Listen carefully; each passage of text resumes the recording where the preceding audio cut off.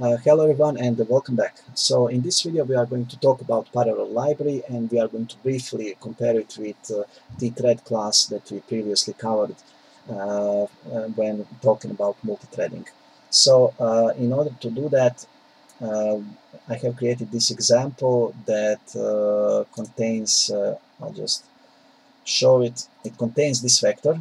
It's a vector of numbers, and that vector is and contains 100,000 elements, and all of these elements are randomly initialized. What we want to know is how many of those 100,000 elements are prime numbers. Okay, and that's why we have this isPrime function that return for each number if it's prime number or not. First, we have a single-threaded approach. So when I click this, what I simply do, I check all vector elements starting from the first one to the last one, and if the current vector element is prime, then simply increase the prime counter by 1 and input and add this information about how many prime numbers were found and what was the time required to find it inside the list box. So let's see. So when I click here, so he needed approximately 0.8 seconds to find 10,830 prime numbers inside the vector of 100,000 elements. So let's see how much time will he need when we use multi-threading. In this case, we are not going to use just one thread, but we are going to use two threads. And that means that each thread will search its part of the vector. So first thread will search the first part, and the second thread will search the second part of the vector.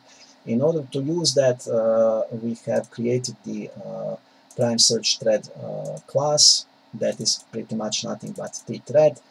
It has a reference to the vector that we are going to check, and we have start and end. Start and end defined where the current thread starts searching and where it ends searching. So which is the starting element, which is the ending element, and this will contain the number of prime numbers found in that section of the vector. And this is the code inside this search thread execute. So pretty much like I said, it just searches his own part of the vector. And now let's see, if I have two, so meaning I have two threads searching, each searching his own part of the vector, well, it's pretty much expected double less the time. And now if we have 4, again double less the time, we have 8. So this is the 16-core and 32-thread CPU. So we'll see how fast he can go. This is going to be 16, and for some reason 16 threads was not much faster than 8 threads. Now let's see 32. It needed 55 milliseconds. So if we compare how much time was needed when using only one thread and 32 threads, we can see that in this case using all 32 threads was 16 times faster. Okay, 16 times faster, and that's actually a great result. Okay, so what was the code used for this? Okay, this is the code. As I already mentioned, we needed to create this prime search class, and we already showed what it contains. And also this code was needed to create those threads and start checking their elements, start checking the vector elements. So this code, as you can see, is a quite large code, and what it does, it makes sure that each prime search thread checks the same vector and checks its own part of the vector. So I'll let you to examine this part of your code yourself, but it's pretty ugly. As you can see, it's a large amount of code, and what we are going to now show is how to do it much faster, much efficiently by using parallel library. First, we are going to show how to use parallel for. And as you can see, this is the only code required to do the same thing as we just did with TThread class. This is the entire code needed to do the same thing with using parallel for. Now let's see. So if we have 32 threads with TThread, it specifies here 55 milliseconds, and parallel for pretty much the same time. Okay, even faster in some cases, but it found the same number of prime numbers in the vector, meaning it found correct number, and the time required to do it is pretty much the same, but look at the complexity. So this was the code using TThread plus the class itself and the implementation of the execute method, while parallel library, meaning parallel for, only required this code. And what it does, it says parallel for, I check from 1 to number size, meaning each of the numbers in the vector, the numbers vector, will be checked by using this function. And that function will be executed in a separate thread. So, what it does, it simply checks if the current element of the vector is a prime number, and if it is, increase the total prime count by 1. Okay, and that's all it's necessary. And like I said, just compare the complexity of the code and the size of the code, and this is much easier to use. What I want to mention also that parallel library by default will use all existing CPU cores and threads on your computer, meaning it will not, like in this case, we have specified how many threads do we want, and we manually created all those threads here, but that is not necessary. But when working with parallel library, it will manually, it will actually automatically find out how many cores and CPU threads do you have. It will also monitor your memory, and it will decide automatically how many threads will it create and how will they be executed one by one. So it's all automatic. Okay, and that's what's great about it. So let's run it. I have, okay, let's start again. TThread 57, parallel 4, 54, and now let's see another thing, that is the parallel task. So parallel task will also do things parallelly, but the difference between parallel for and parallel task, parallel for will create more threads. It's more efficiently, but it requires much more resources, while task is a unit of work that needs to be done, and task can reuse existing threads, so it doesn't need to recreate them, it doesn't need to use additional resources, and I actually prefer to use task. But what we have here is that task used much more time in comparison to parallel for. So why was that? Well, if I click here parallel task, as you can see, this progress bar is filling out, and that's what took most of the time, because in this case I did not just demonstrate how to use task, but also we have used the synchronization inside the thread. So we have synchronized the progress bar position. If I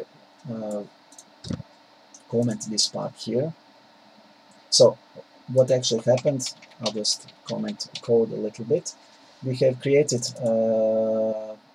new Delphi interface tasks. We don't need to use delete, as this is Delphi interface, and we have created each task, and each task does the same thing. It checks if the current number is the prime number, and it increases the total prime count by 1. And the problem is that tasks, after they start, your application will not stop in this line. It will not wait, your application will not wait until tasks are done. You need to wait manually. So in this case, I'm simply saying while wait for all, task wait for all, I'm waiting for all tasks to end, and for while I'm waiting, each 100 milliseconds do this application process messages, and that will make sure that my progress bar is updated inside the GUI. So when I run again,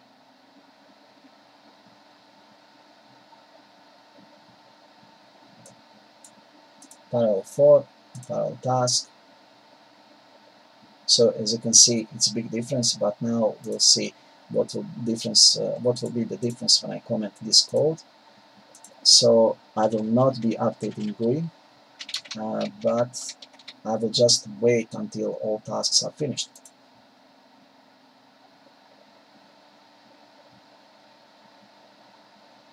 So parallel 4, parallel task. Okay, as you can see, in previous case it was almost 2 seconds, now it's only 233 milliseconds. It's still slower than when using parallel 4, but like I said,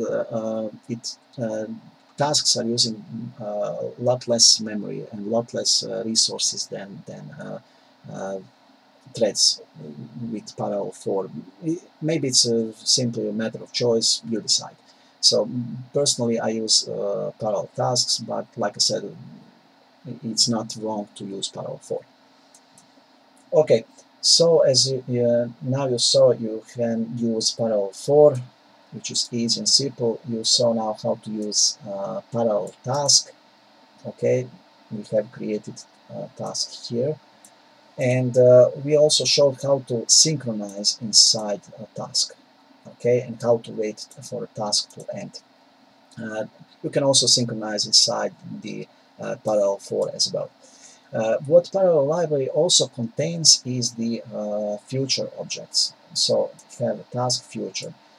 Task, you can imagine it as a procedure. So it does some code and it doesn't return any value, while future is nothing but a task that has a return value. So let's say we have a future here that does nothing but waits for 10 seconds, and it then returns done. Why it returns a string? Because we have specified here that that is a future that returns string. You need to declare this object. In this case, it's a future object somewhere globally. I think I have put it here.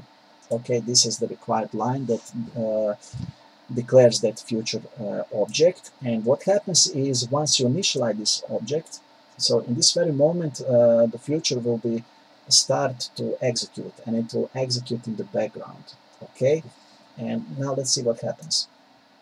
I click future create, so it's now executing in the background, and notice that this application is responsive, so you can move it, you can do whatever you want. And like I said, future is nothing but a task with a return value. So when I click here read or return read return value, it will read done. Why? Because that future object returned done. Okay, but watch this. When I click create and now and I click now return, the application is frozen, and it will be frozen until this future is done executing. And that is what future does. So future will do some work in the background when you have, and you can have the application responsive, but if you try to read the return value of the future before the future is done, it will freeze the application until it's finished. So now it freezes the application until it's finished, and until it returns that value that you asked for. Okay, so that's pretty much what you can do here. But like I said, just compare the implementation complexity, the code size when using TThread and when using parallel library. I believe that it is much easier to work with parallel library. Well, thank you for watching, and see you next time.